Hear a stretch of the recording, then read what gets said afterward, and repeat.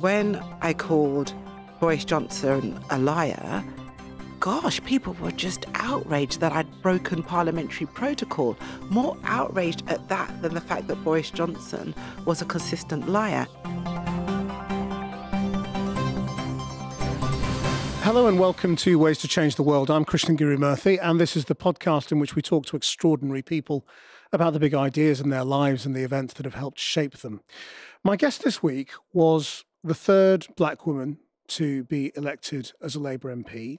She was the first black woman to speak at the dispatch box as a government minister. And she's just written a book called A Purposeful Life, which she started writing when she was recovering from cancer.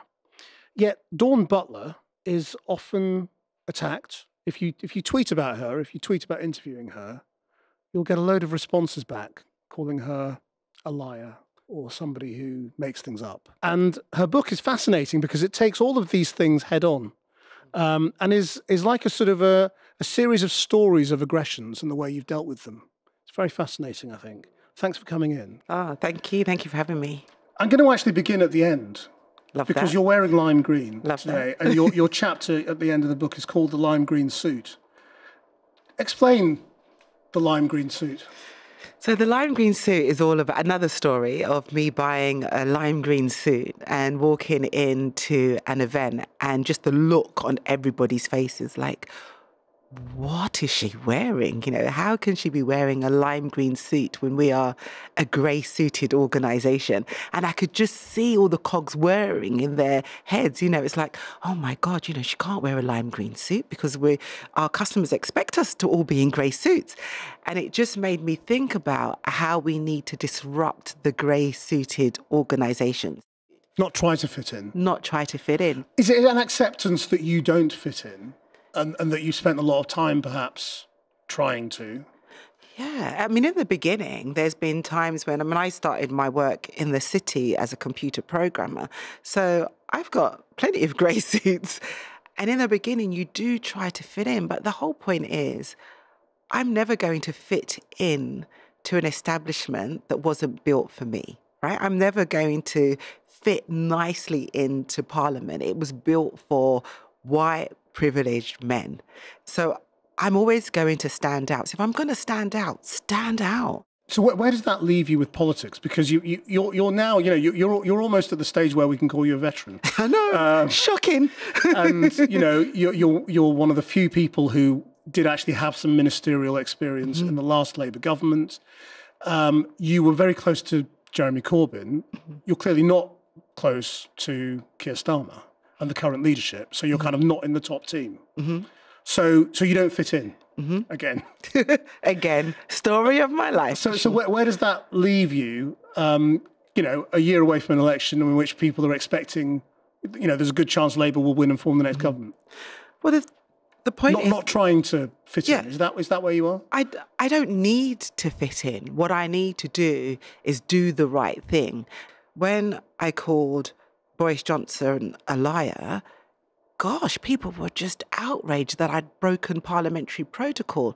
More outraged at that than the fact that Boris Johnson was a consistent liar. And I think without me knowing what I know, doing what I do in the way that I do it, we wouldn't make much progress. Yeah. Let's put it that way. Well, I mean, you've taken me to that incident for which you're also now famous, for standing up in Parliament, referring to him as a liar and being told to withdraw it or leave or be thrown out. And, you know, you're thrown out, you know, a few months before he is declared a liar. A liar. And is out of politics.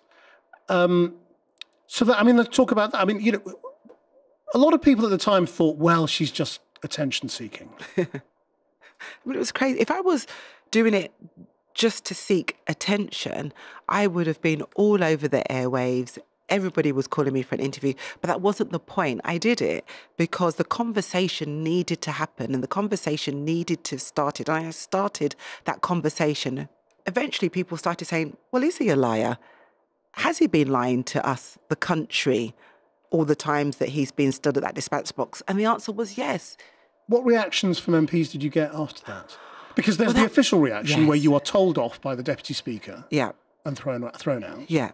Which I was in part You knew would expecting. happen. Yeah, I wasn't expecting to be thrown completely out of Parliament, Krishnan. Like, I didn't actually know that I had to leave, like, the premises immediately. I couldn't even go back to my office. Now, that was a shock to me. I thought, leaving the chamber, that's fine. Oh, you had to get off the estate completely? Off the estate completely. And they were like, are you going to leave or do we have to escort you? I was like, gosh, good job I had my keys with me. So that, you know, I wasn't expecting. But I wasn't expecting being shunned by lots of MPs from my own party. I wasn't expecting that. I wasn't expecting for people to be embarrassed that I had broken parliamentary protocol as opposed to Boris Johnson lying. You know, I hadn't expected people to say to me, did I do it to embarrass the Deputy Speaker? I mean, that shocked me because I was like, hang on a minute, can you guys not see that there's a problem with parliamentary systems that allows a liar to freely lie in the chamber? And the person who calls it out gets thrown out? Gets thrown out. Well, so there were lots of Labour MPs with that. I mean, were they sort of, I mean, I don't know whether you want, I don't know whether you've named names before or whether you want to. No, I haven't named names because I haven't named names. I've named some names in the book, you know, I have spilt tea, as they like to say. So I have named some names, but I do have the WhatsApp messages that I'm keeping for prosperity, maybe for book number 2. That's for the next book, right. So what do you think that was about? I mean, is this a sort of a sign of the nervousness of Labour at the moment, that they don't want to look like they're not ready for government, like they're not grown-ups? No, I don't think so. Because really, if that was, they should have embraced it, right? Because I'm saving democracy, because our democracy relies on truth, right? So if you have the head of our democracy, if you have the Prime Minister that lies, and we're just absorbing that, and the public's absorbing that, that is really dangerous for our democracy. So I see myself, you know, unapologetically as like a saver of democracy. But at that time, it wasn't about how close we were to power. I think a part of it is about, and I do reference it in the book, like the messenger. I think if I was somebody else, if I was a grey-suited person, the message would have been received differently. There would have been more protection. Now, the other thing that you've been famous for recently is your filming of the police when you were stopped. So just remind us what happened there for those people who perhaps don't remember. So on the 8th of August, I had called for Cressida Dick to resign. I'd done this article. Who was the Metropolitan Police Commissioner at the time. Right. Yeah.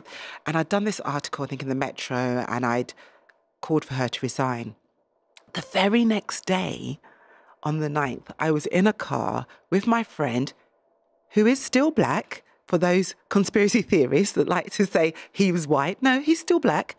We were driving along in Hackney at about 5 miles an hour as we were approaching the traffic lights, and we were surrounded by police cars with their blues and twos. And I can say we were surrounded. At the time, I just said we were stopped, and even that people didn't believe. And when I said there was more than one car, the police denied it. It took me like almost 2 years of writing to the police, and everything is in the book, to get all that information. So every time they wrote back, they let a little bit of information go, a little bit of information slip, and then I latched onto that and expanded that information. And in the end, I got them to admit that there were 3 police cars in the stop of me and my friend with their blues and twos going. And what happened was that they stopped you, and why did you start filming? Because I'd had this disagreement with Cressida Dick, the then commissioner. I was recording it for my records to say to her, see, there's a problem with black people driving whilst black. There's a problem just going about your ordinary day. But if you're a person of colour, you are going to get disproportionately stopped, whether you're walking on the street or whether you're in the car. And I thought, well, this is going to be fun evidence for her when she says that, you know, I'm imagining it, or all of those people that call me a race baiter. I thought this is going to be interesting. And I started recording it. What was interesting was all the mistakes. You know, the fact that the police officer, he was perfectly polite. I didn't have any problem, you know, with his attitude, so that he put the registration number in the system and it came up with the same car but registered somewhere else or something. In Yorkshire. In Yorkshire. Yes. I was like, so you can't be from Yorkshire and driving in That's Hackney. suspicious. Yeah. It was ridiculous. And then the younger guy, who I had a problem with his attitude, I had asked the police for his body-worn video footage, and I was told he hasn't got any because his battery was flat. So all of this was taken years to tease out of the police. Now, the thing is, you and I know the body-worn video was implemented so that to protect the police, but also to protect the public. Now, if the simple override of that is you've got a flat battery, there's a problem there, right? Because if you're a rogue police officer, you can do whatever you like and you can say, oh, my battery was flat, so I didn't record it. So what we see is you challenging the police as they are asking you various questions that you clearly felt were impertinent. Yeah, absolutely.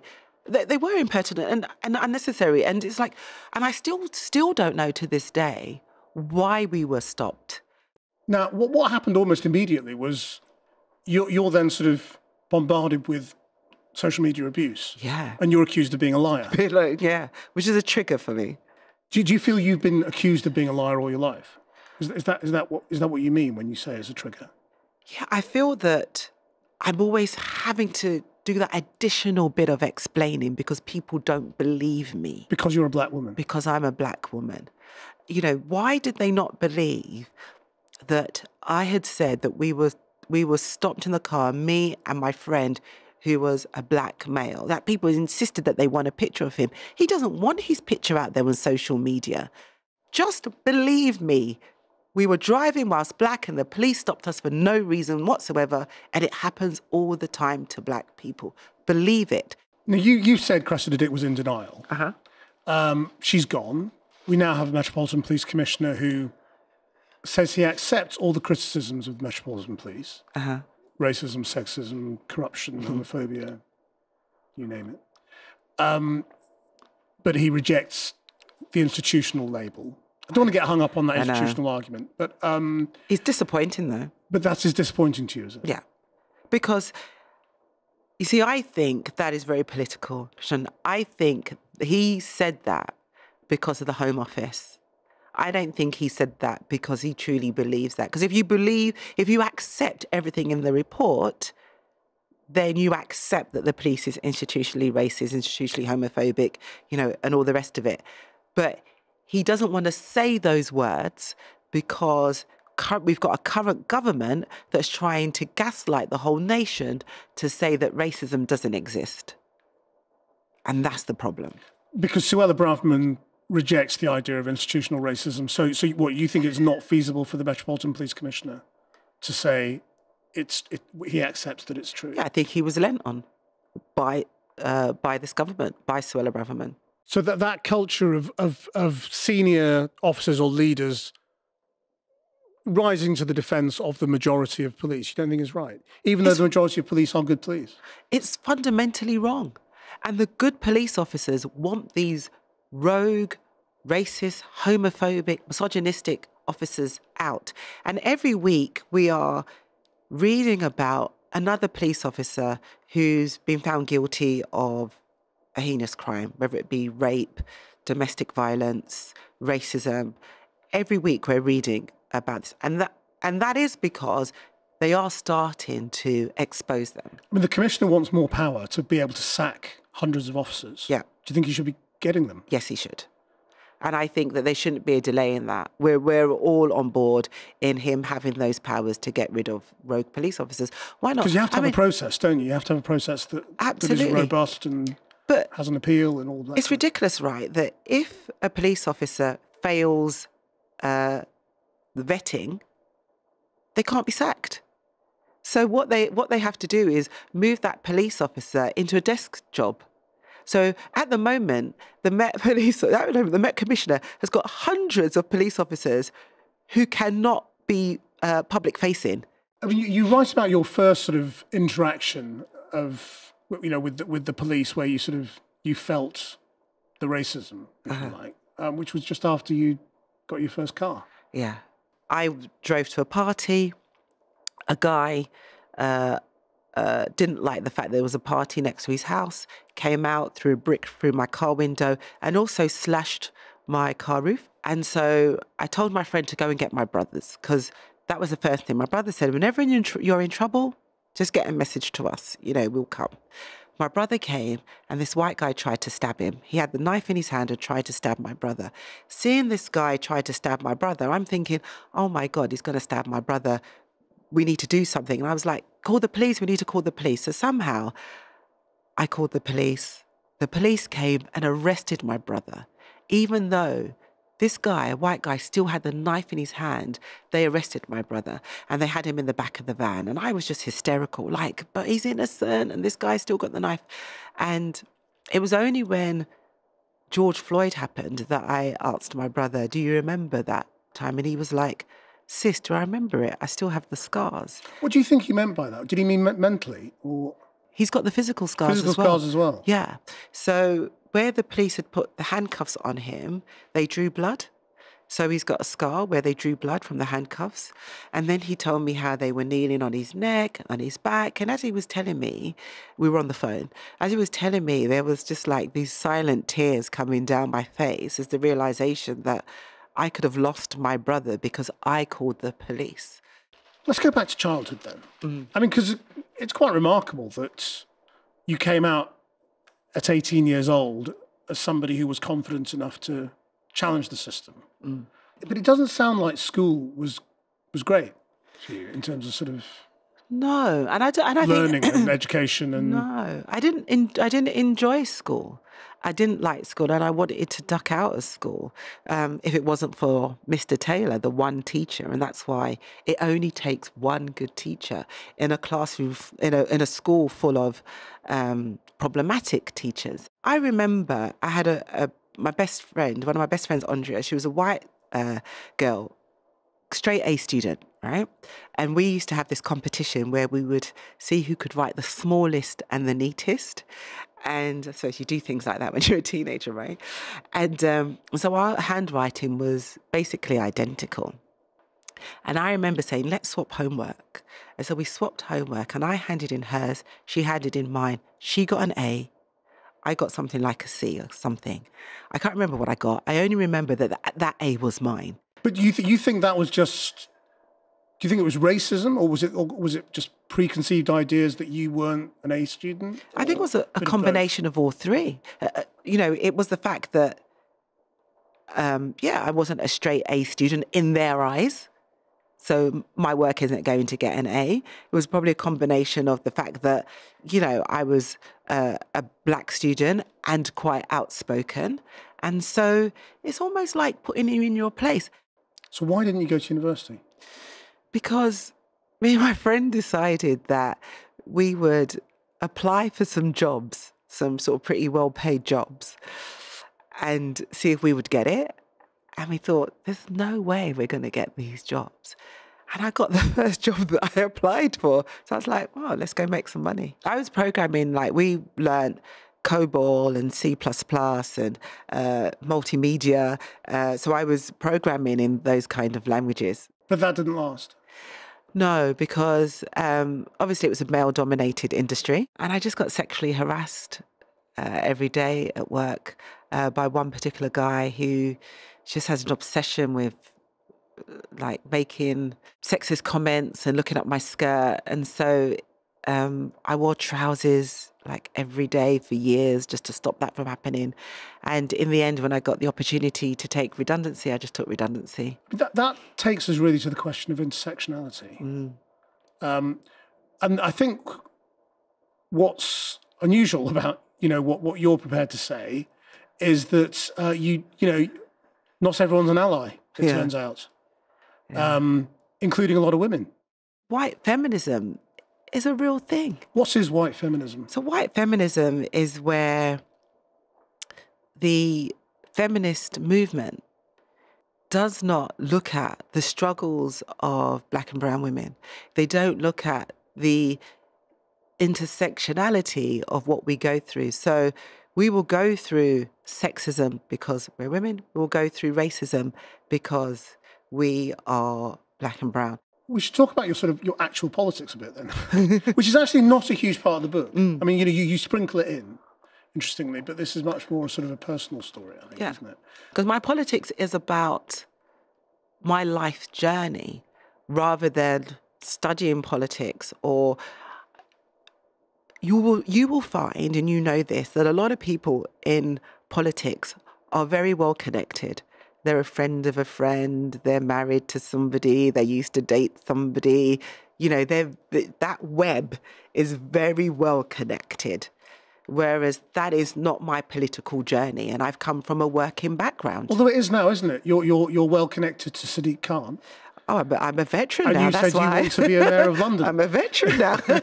Been around for a while. Now you've got the network. Now I've got some connections. But yeah, I mean, I came in with Sadiq in 2005, and you know, we became friends. We became friends because, you know, there was some stuff happening in Parliament that it was nice to have someone to confide in. So did you say to him, look, can you just like shove off now? Because, I'm like, what's taking you so long? What's taking you so long?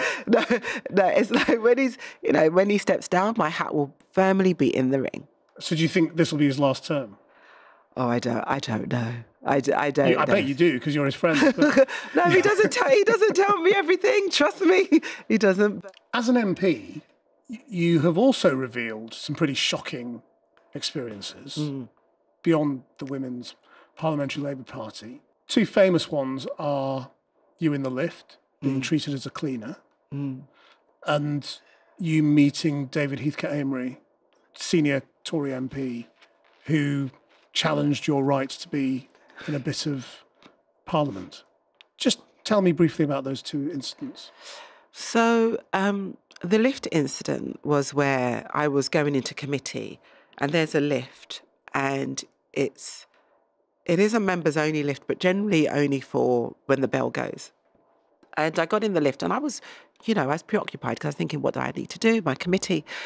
And there was this very loud conversation by the other MPs saying that this lift really isn't for cleaners. And so it took a while for me to realise that they're talking about me. And so I had to sort of correct them. But I also, can you imagine being a cleaner in that situation? So I had to say there's nothing wrong with being a cleaner, and how rude and disrespectful that they were. But also I was an MP, elected. And so, I've earned my right to be in this bloody lift. And it was who were they? Why didn't you name and shame them? Because Sadiq's got the names written on a piece of paper, tucked away from me. Because this is the other thing.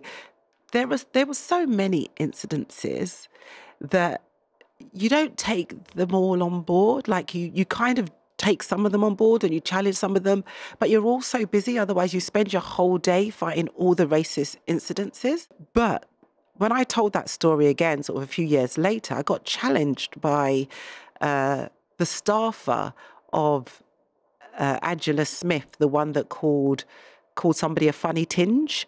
They weren't white. And I got challenged by her husband, who used to work for her, to say I was lying. Trigger again, right? And had to call him out. In the end, he apologized for that. But it was like, just because you hadn't experienced it as a white man, using lift, it doesn't mean that you've got the right to call me a liar and deny my lived experience. And the David Heathcote-Amery situation, he physically tried to stop me going to the members' part of the terrace. He said, "Where do you think you're going? This is for MPs only. And basically you can't eat here." Afterwards, my team were very upset by that. And I was like, look, eat your lunch. After lunch, I'll have a word with him. And I was expecting him to kind of apologize, right? So I was like, why do you think you could address me in that manner? And he was like, this place is going to wreck and ruins. They're letting anybody in nowadays. And I was like, who the hell are you? Because I didn't know who he was. I've had that before, and I've had worse than that before, But I thought I would just challenge him just lightly. And I thought he'd apologize and it would be the end of it. But he didn't. He doubled down on it. So what is your advice then to people who find themselves in that kind of situation? So the first thing I say is, like, if you're able to, because you're not always mentally able to challenge. Yeah. So, but if you're able to, and if you have that, if you've got on a good day and you've got that mental capacity to challenge it, then challenge it. And you can do it in a number of ways. You can just let them know how they've made you feel. You can say, what you said to me, I found really offensive, and I need you to know that. This is how you've made me feel. And then you can, walk away. Or you can challenge it like I did. Where is the lasting change? What is the vehicle for lasting change around all of these things? Is it increments? Is it you do your bit, I'll do my bit, and then maybe something will change one day down the line, or maybe things do change slowly? What is it? I mean, it's a consistent and concerted effort, but it's much quicker if there are many. It's much quicker if there's more than just one.